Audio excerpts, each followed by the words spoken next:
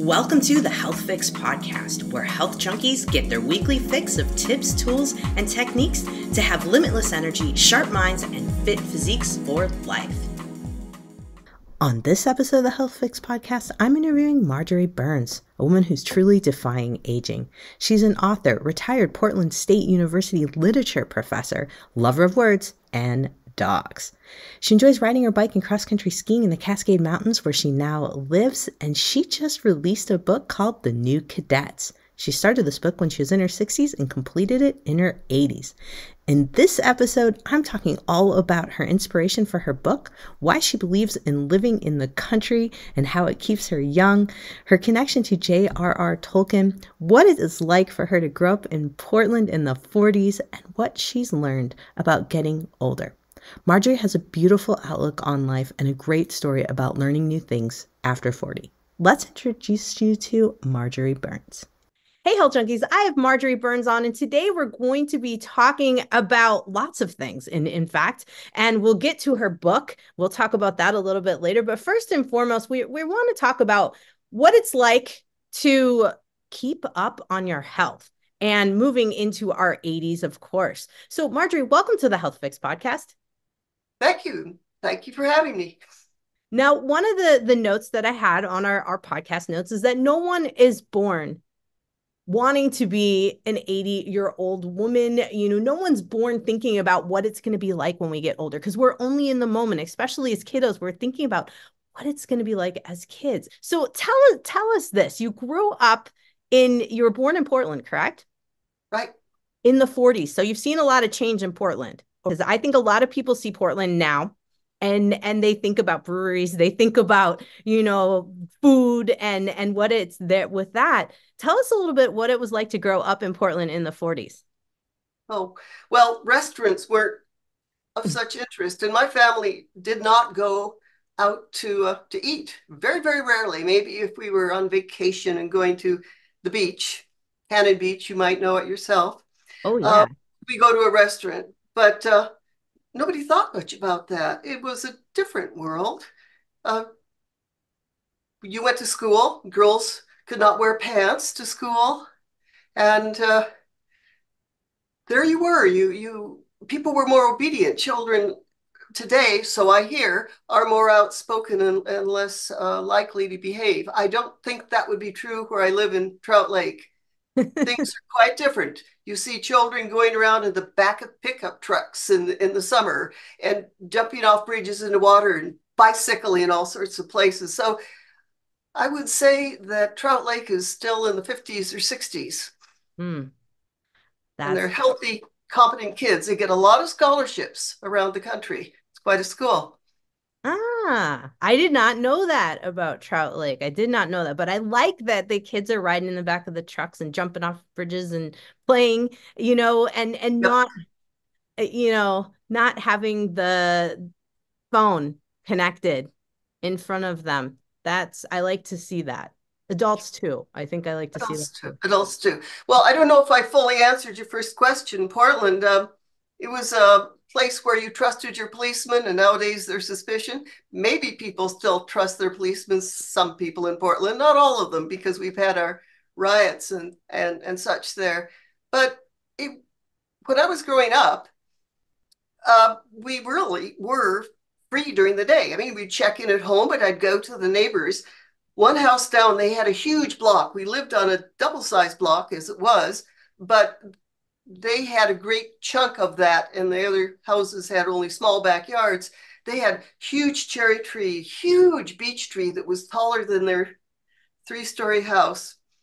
And you'd climb it all the time, just go up to it and be there. And then dinner would come, you'd go home, and then you could go out in the summer and play. And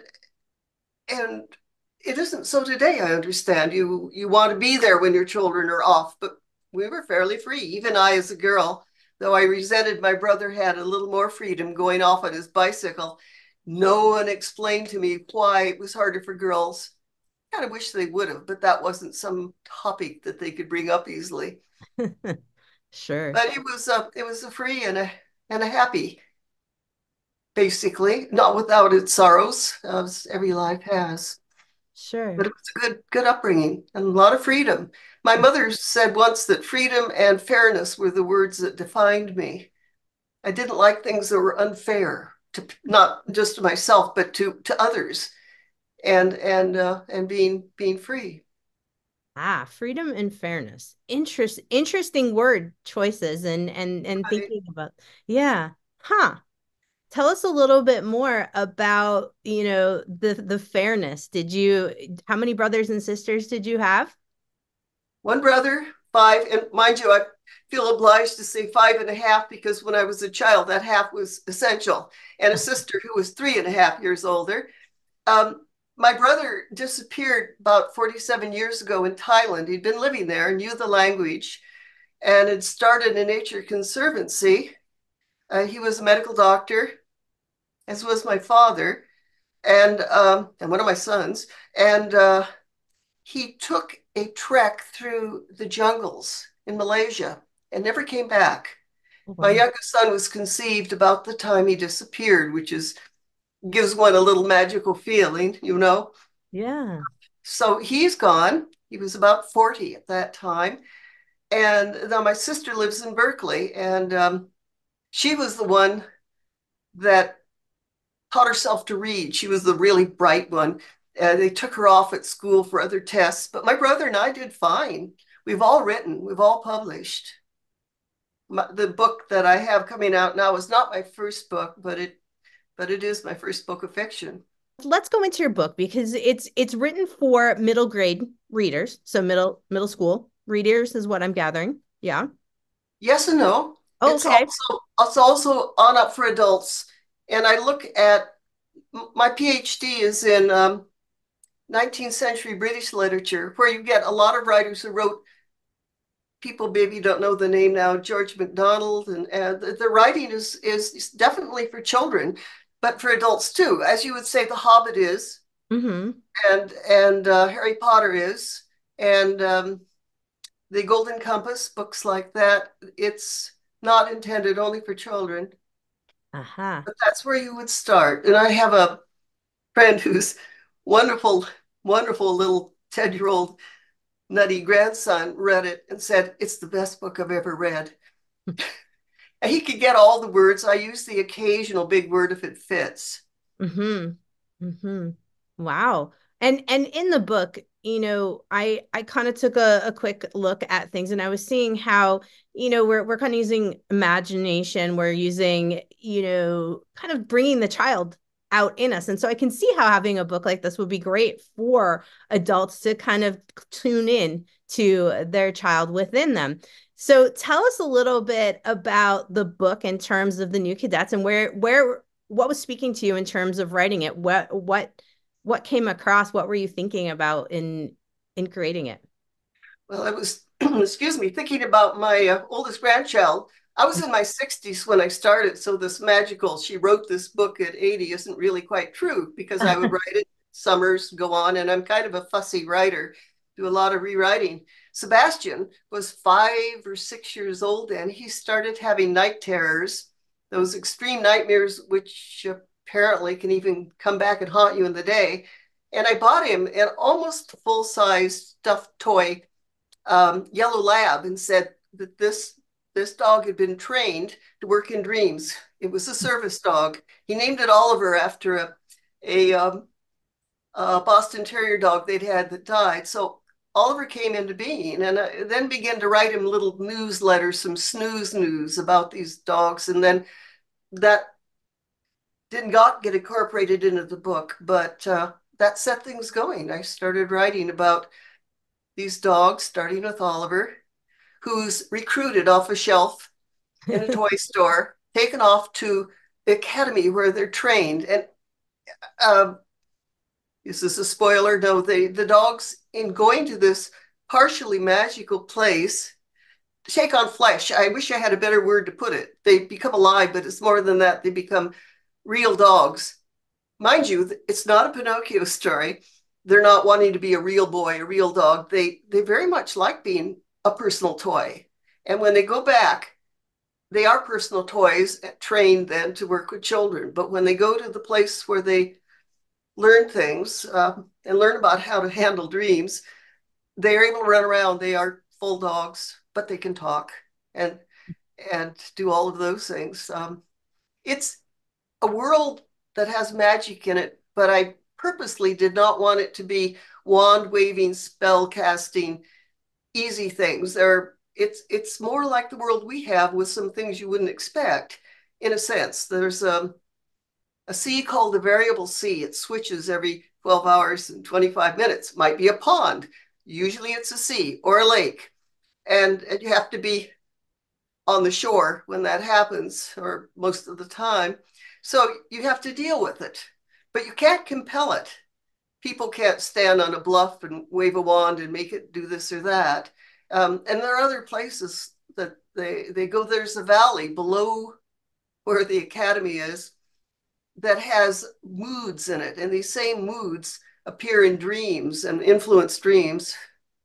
Um, Now and then, you'll get a mood storm emerging from the valley, and the people will find themselves inexplicably angry or maudlin and loving, feeling how much I've always loved my friends, or ridiculous or sad, and they're overwhelmed by these moods. Hmm. So it's that kind of magic. It's magic they're living with and having to accommodate to the dogs and the people there. Hmm. Fun to write about. One of the greatest fun moments was writing them taking on flesh. When they all of a sudden find their breathing, can Yeah. turn their head, have to learn to walk, they have to learn to eat. Some of the older dogs teach them the mysteries of the toilet. Because these, so that was fun to write too. And delicately enough, it's not crude, but it was great fun to write about those things. Hmm. I think about this and I'm going, okay, you were writing this in your 60s. And I think a lot of us have somewhat lost our magical thinking, let's put it that way, or our imagination in terms Huh? of being able to use it. I don't think we've lost it in terms of it being there, but I think we've lost the art of being able to use that. Do you feel like in working in literature and being a professor, did you find that one of your special tricks was to kind of help students really bring this out for themselves? I never had that intention, but I maybe did, if you know what I mean. I'm not saying I'm going to see that these people get back to their days of imagining. I've found since I wrote this book that all of a sudden I'm an expert on aging. And I think, oh, wait a minute. I just went on. I didn't do anything. I don't have a fitness program. Hmm. I'm just living in the country. It's easy. Um, you, it stays with you. And I've always sort of imagined things. Or like a friend of mine says, they have their toaster has a name and they talk to their toaster. I do that sort of thing in some ways too. I just feel the world is alive in lots of ways. And there's the imagination. We don't lose it. Well, I want to say, since I've been asked to be an expert on aging, I wasn't born an octogenarian. Uh, and life isn't like a bus where you go along and you get let off at a stop and stay there a while, and then you childhood, adolescence, another bus stop, early adulthood, another bus stop. It's more like a train where everything you were is pulling along with you. I have such strong memories of childhood of climbing the beech tree, um, and doing all those things. It's so much with me. And people tend to think, ooh, you become old, you are an old person. There you are. That's it. Yeah. Not true. You are and you aren't. You're all of the things in my experience.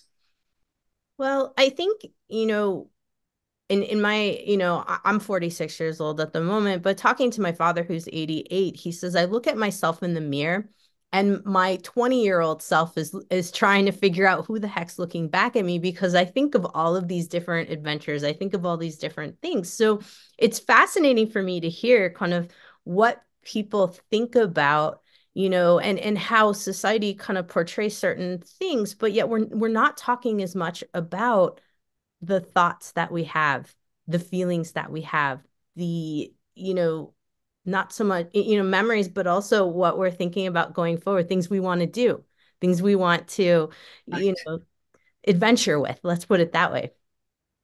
Absolutely. I remember my mother saying in her 80s, she'd wake up some mornings and feel just great. And she'd pass a mirror and go, my heavens, I'm an old woman. This is what your dad is saying too. You don't lose that other person. Yeah. Yeah. And I think that for a lot of folks, when I was in my 20s, I thought my age now was older, you Sure. know? And so you think to yourself, what's it going to be like when I get older? What's going to happen? And, I would agree that even myself, I look in the mirror and I still think I'm like 18, 22, just like my dad. How can we help people to realize that using that child within us can keep us young, can keep us playful? What are some of the different techniques that you've used with kind of the thoughts you have going through your mind of maybe the tree, maybe different things? What does it lead you to kind of think about doing when you're out in the country? Let's put it that way, since you're living in the country. I'm not sure that I think about it much. As I said, I don't have a fitness routine. I was asked that and I got thinking, well, when I brush my teeth, not every time, but a lot of the time I stand on one leg or the other. That's maybe my routine, or I'll drop down now and then and do a downward dog. But mostly, when you're in the country, you're doing things. Yeah. I have dogs. Dogs. I just read that Jane Goodall said, yes, she worked with chimpanzees, but dogs are her favorite animal. And she can't imagine a world without dogs. If I'm going to give advice and you're in a situation where you can do it, get a dog, because I'm here typing at my computer and the one or two dog will come and bop my hand up. Time to go out. And so we're out. When we bicycle, well, they don't bicycle, but I do, and they run along, or we ski. I'm on skis, they're on foot. Um, and around here, I've gone lazy in my old age. I just go out the door to ski. I don't bother driving somewhere, but it's cross country skiing. I twice lived in Norway, and that's how you get around. If you're not in the city and riding buses and things, you're out in the country at all. You put on skis, you go pushy, which means walk on skis. And there's that. And around here, there are caves, as you know, the lava tube caves. Yep. Don't Yep. know if they've got them around Tacoma, but you certainly are near to where they are. And they're fun to explore. Um, there's swimming. It's pretty cold most of the time. You have to get midsummer really before I enjoy it much anymore. But there's all sorts of things to do, and you have to work. The land makes you work. If I lived in the city, which I've done, what would I do? I think I'd find a place to swim, and I think I'd do yoga. But I'm not much one for gyms other than climbing gyms. I rock climb. I love rock climbing. The Really? sports I've most loved are whitewater kayaking and rock climbing. And whitewater kayaking, I started in my 40s, and rock climbing in my 50s. Wow. Wow. It's And wonderful. oh my goodness, being a rock climber, wow, that's not entirely true. I did a couple outdoor rock climbs, but I like the gym. It seemed a little safer. Have you been going on rock climbing adventures? Have you done anything outdoors or mostly staying in the rock climbing gym? I've done it in Joshua Tree, um, and I've done it north of Leavenworth. There's some areas. I've done it in Bishop, California, Nice. where we a good friend of mine who was a graduate student of mine, and she's like a daughter. Uh, Someone set us up to do a really high climb, really kind of terrifying. He says, "Oh, you'll love this." And we were kind of, It was way, way up. I've forgotten how many hundreds of feet, but so high up that I'm shouting down to Elizabeth, "Take," which means you want to rest. They hold you, and you can sit in the harness for a while and kind of get yourself back together. And I'm going, "Take," and she's going, "What?" She couldn't hear me. Then she Oh, figured if she's calling down, she probably wants me to give her a rest, and we did. So yes, I've been outside, mostly gym, because in the days I was climbing most, I was in Portland, so I go to a place. I have a 27-foot climbing wall in this house from the middle floor to the roof. whoa, that's really cool. Oh my goodness. Now do you climb with your grandchildren? Do they come? Does your son come? Does the family climb too? They do. I started it and they got into it. And my youngest son was on the U.S. climbing team and went to Russia when he was 19. Oh wow. So he climbs a lot, and he has his 9-year-old son climbing. He's a very good climber. Just one child there. I Wow. had 4 kids, and I only have 2 grandchildren. One going at 24 and one 9. But that's okay. So they're all good climbers. My daughter is, my oldest son, who is more the kayaker. He was on the U.S. kayaking team when he was a young man, and he just, let me brag, Yeah. brag. He Absolutely. got 63 because I was 20 when he was born. He just won a regional slalom race against contestants of all ages. He was the number one person. And he doesn't tell me these things. He just mentioned he'd been off. He lives next door to me now, he and his wife. He mentioned he had been off at a slalom race. And I said, well, did you win? And he said, yes. And I said, in your age group? And he said, well, no, it was anybody, people in their 20s on up. And he was the number one. But Wow. none of us have been team sport people. We've always, for me, I like exploring. I like, you know, in the woods where there are these entrances to lava tubes, I go off the roads because then you find really interesting things. Usually the dogs are with me. And I realize I like bicycling. Um, I like kayaking. Rock climbing is probably the only thing that's not an exploration sport that I really love. What's your favorite river to explore? The Rogue River in Southern Oregon. I haven't tested whether I can still roll up when you flop over. I haven't done that for a couple of 3 years. We'll have to see. I'll make myself do it this summer so I can report back to you. Yes, you'll have to. I that's one thing I did not master very well. I could do it great in the pool, but if we got out somewhere, I just was not very good at it. I don't know if the running water freaked me out or what. I get it. I know. The first time I went over in a rapid, you always tell yourself, okay, line your paddle up. You know how you do. Uh, don't bring your head up last of all. The body sweep the paddle. I just went whap. I didn't give it a thought. I just came up because it was approaching a waterfall, not a death one, but I didn't want to be upside down going through that. I was on the Deschutes River, I think, that in Oregon where that happened. I don't know if I panicked, but I did it. I got up. I no memory, just doing it. But I know what you mean. It's hard in whitewater. It is. It is. I mean, kayaking, my husband loves to kayak. I prefer the paddle boarding so I can bail easily. That's probably why. Gotcha, exactly. I've never tried paddleboarding. I have done once in Norway some sail. Um, what do we call it? A sailbrett in Norwegian means like a tray, sailing tray. What sailboard? Isn't that what we call it? Maybe I'm that. losing. I'm losing my English. No. Well, I'm trying to figure. Well, do you think it's windsurfing? Like wind? Windsurfing. Thank you. I knew I was wrong. Well, it makes sense for a sailboard. I mean, it's like the board and the Yeah, big. that's the Norwegian word. Did you ever go out to Hood River with the windsurfing and or see No, the I only did it in Norway, though I'm very close to the river. I'm only 20 miles away. That's the big city if you live where I live. When people in Trout Lake say they're going to town, they don't mean going to Trout Lake. They mean going to the river. Yeah, yeah. Hood River is an impressive place. Have you thought about maybe trying to do some kayaking on the river down there, or do you still kayak right now? I do. I'm not nothing as much, but I mostly do flat water to what class one, maybe class two. I'm not doing class four. Definitely never did class five that I know of. Um, though there were a couple of rivers in Norway that were pretty wild. Whew. Any rate, it's like not doing downhill skiing.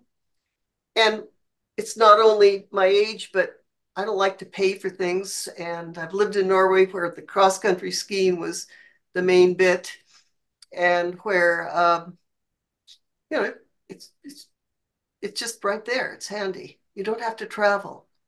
Yeah. Yeah. I like where I live in Wisconsin when we have, I like to go out the back door and just go through the farm country and, like you said, explore. Exactly. Exactly. And the days when there's just enough of a crust the dogs can run along without wallowing, because sometimes it's no good for dogs. And and the whole world is just smooth. You can just like almost skate any direction. You don't need two tracks that you've made to go back to. And when the snow's really high, the fences are gone. The world isn't divided anymore. I love that. You know what I mean? Oh, It's yeah. Yep. all one world. Nobody's sort of chopping it up and owning it. It's coming back to your freedom that your mom was talking about with. Coming back to the freedom my mother talked about. Right. I can only speak from my life experience. I don't have a certification in the material you've got, but that's beside the point. Advice, if you can, keep doing the things you enjoyed. Bicycling, I'm afraid to say that because if you get on and crash, you could sue me, but um, No, it no. does come back. And it feels so good. One of my friends says, he's slightly younger than I am, a retired judge. He says that when he's on a bicycle, he feels like a 10-year-old child. It's exactly right. You don't feel 83 like I am or whatever age I'd been when I was biking. Again, you feel you move so quickly and so freely. And you're kind of flying. It's such a good feeling. I think I wouldn't even worry about advice, Marjorie. I'd be thinking like you're saying right now, the feeling. And I think for a lot of people, hearing that there's still that childlike feeling we get when we get on a bike, or even just watching you light up talking about cross-country skiing. And when the snow's deep enough, yes, the world is wide open, then we don't have borders. We have the freedom to go. And I think for a lot of people, if we look into thoughts that we might have on getting older and why some people give up their different hobbies or they switch to something different, it sounds like adaptation, adapting is what happens over time. You stay with the things that you feel good with, and other things you kind of just adapt. Precisely. I think this whole publishing a book and being asked about being my age has made me have to think about it. Friends who moved from Trout Lake, a couple, to a retirement community near Salem, Oregon. And I think about retirement communities. I know people have gone there and then that's sort of it. Maybe they do an exercise class and it sounds wonderful not to have to do the cooking. Though my second son lives with me and yeah, we about split it half and half, but still, how nice to have a meal there at some community place, not to have to always every day, what'll we do tonight? What do we have that we can cook? Um, they did it well, my friends. He taught high school choir for eons and did it here in our Trout Lake community. He now has a choir in the community, and he and his wife, she's an excellent pianist. She is singing in the choir too. So they made the best of it. They were wearing out, keeping track. They're maybe a year older than I am, but doing the property was wearing them out, and now they're free to keep doing the things they like doing. So it, nothing is a simple answer. Avoid retirement homes. That's not the answer. Go to retirement home. That because you're taking yourself with you Yeah. wherever you go, as they say. I have my second son is living here, and he's doing a lot of taking over of the property and doing all sorts of things I never had done before. Made more trails down to our river, and it's very nice. Pass some of it on, but I try to pitch in too. I don't want to leave it all with him. What's your favorite chore outside where you pitch in? What do you like to do? Oh my. Well, I like gardening. Often is the chore I'm in the middle of. We took down 3 pine trees that were dead, and cut into rounds, and now we still have some that we haven't split and used a splitter. That was great fun. It was working, all of us working hard, taking the split pieces of wood and heaving them over. And I thought, I can still do this. I feel great at the end of the day. It doesn't bother me. Or I would run the machine that would go back and forth and split the rounds. Um, yeah, I think I like that best when you're kind of using your muscles and getting something done. See, if you go to a gym, you're doing, you know, if I find them dull, I would go to one if that's all there were. I have nothing against them, but my joy comes from getting things done at the same time and not thinking, by golly, here I am exercising. You're just living. I think my dad would agree with you on that one. Just having the satisfaction, even he still chops his own wood, having the wood pile and being like, I have that. You go to the gym, there's no wood pile that comes out of that. It's still waiting there for you, is what he tells me. He makes fun of me for going to the gym. No, you shouldn't feel that way. It's fine. It just it's the way I have nothing against team sports. And my husband, who represented the naturopathic college, he played tennis. For I think tennis is great, but it doesn't really interest me. I used to tease him and say it's coloring within the lines. You have to get the ball, within the. I Yeah. like escaping. I like going over walls. I'm climbing walls more than that. But he was quite good at tennis. I get the theme here. You like to adventure. You like to live, one day at a time with these adventures. And if we bring it back to your book and we're looking at your being a teacher, I keep saying teacher, a professor. I That's apologize. all right. You teach when you're a professor. And looking at, you had your dissertation on children's literature in Right. the 19th century in England. And so I'm going, okay, you have had, from history, I'm seeing like this fascination with literature, child, and it brings it full circle in terms of you're still exploring your.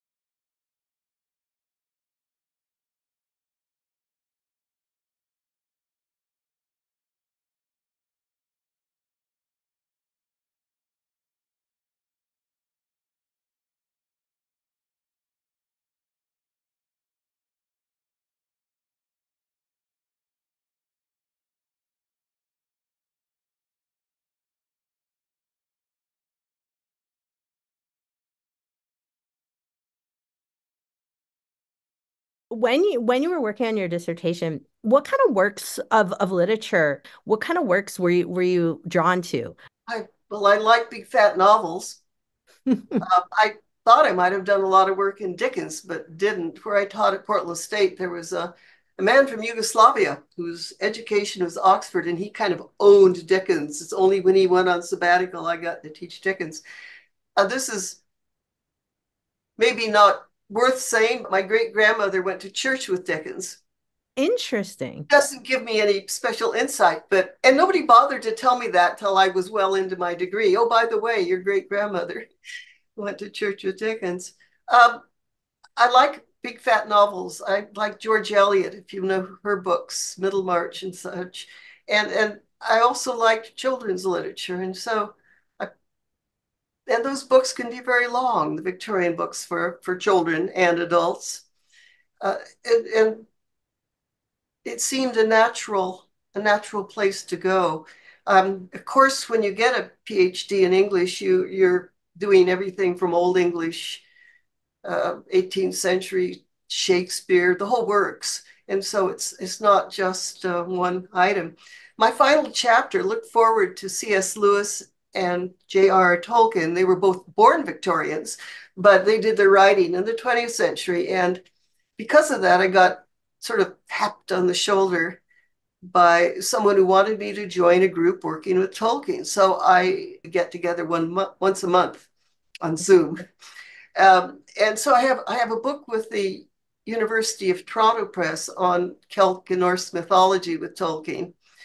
Um, and so I've got a lot of Tolkien in my pocket as well. I met his son, who's now deceased, and who sent me some things that hadn't been published. And it's like a family, this group that now is meeting by Zoom. Uh, we've been together 25, 27 years or something meeting. But that's a side part. So with Tolkien there, that probably that came after I wrote my dissertation, but it all bound together. It all fit together. Wow. Wow. I think about reading. I think about literature. You've got your crew. We're thinking about some of the things that keep us going, right? And give us our purpose for life. You've got your group on Zoom. You've got your fascination with the literature, but also your athletics too. Now, what do you think of writing this day and age, modern literature?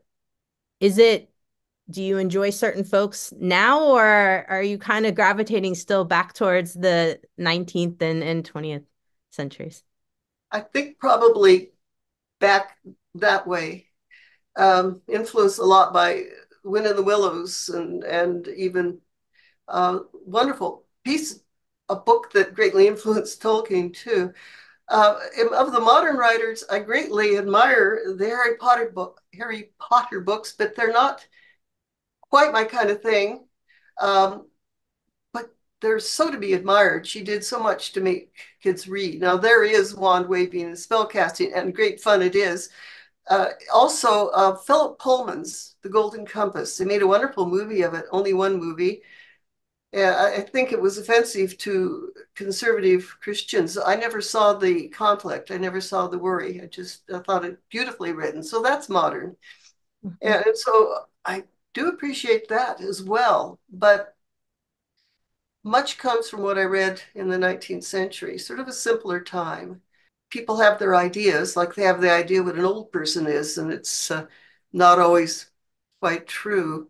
Your last statement is really good in terms of kind of bringing everything together, is that we have our ideas of what getting older is like. We have an idea of what, and a quote, and I say quote old person because the older I get, the younger everybody else older than me gets. And I don't know if you had this experience as well in your life. Absolutely. Perfect. You said it just perfectly. Years later, I learned Norwegian in my 40s and Dutch after that. So don't let people tell you you can't learn language.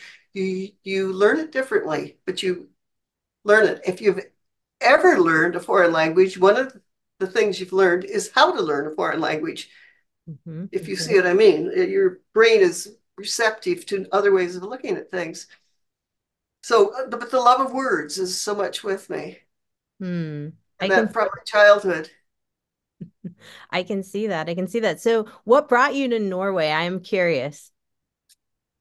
I went the first time with the husband on sabbatical, and I went the second time on a Fulbright, where one of the Fulbrights where you go as a professor and you teach.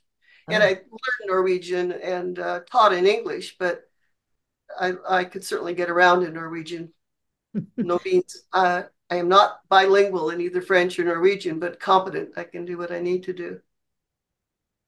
It's interesting you say the love of words. I love the words and connection with that the words mean, that you bring with someone, and being able to communicate in a different language as well. It seems that your words are so much more meaningful now when you have different words you can use, right? The more words, the more the more you can communicate. Did you find that as you were learning more languages and starting to learn more about Dutch and bringing that on too? Did it have you feeling exhilarated that you have more words now to use? Right.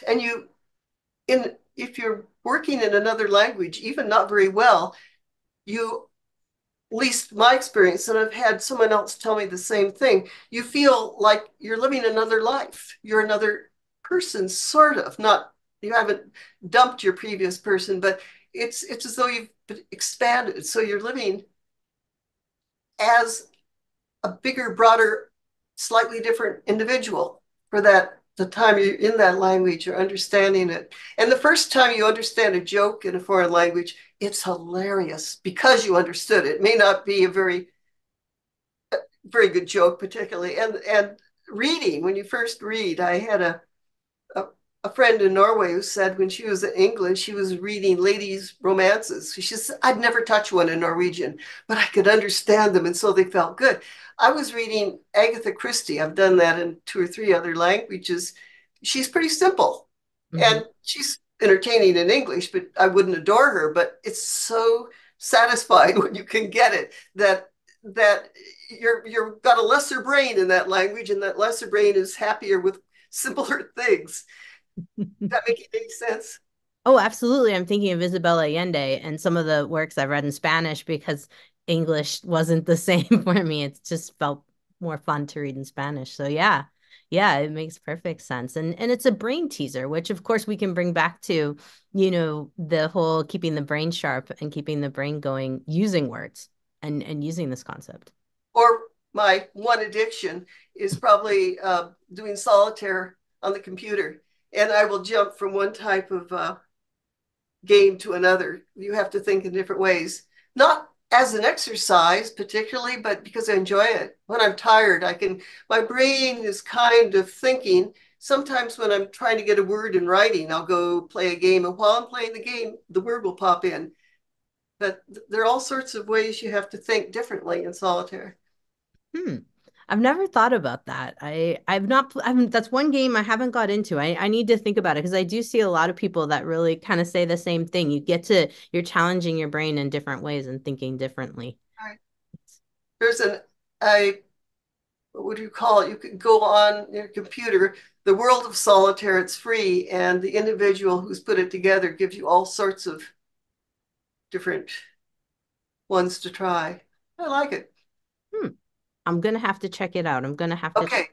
Is that a check. promise? You're raising your right hand? Got I it. will check it out. I will check it out. And it'll be in the podcast notes too for everybody else to check it out as well at drjkrausend.com, guys. We'll put it over there. So, Marjorie, let's tell folks a little bit about how they can find your book and where they can get a hold of it and how I really want to express that it's not just for kids, right? I want folks to understand Definitely that not. else. So I'm going to let you take over there so folks can talk about where to find your book and things of that nature. I I feel like a salesman, which is the last thing I want to be. But my publisher said, who's a friend, he said, show the book. There it is. New Look at that. Cadets. It's in a series. I have several more books, well, three more written, and I'm going on.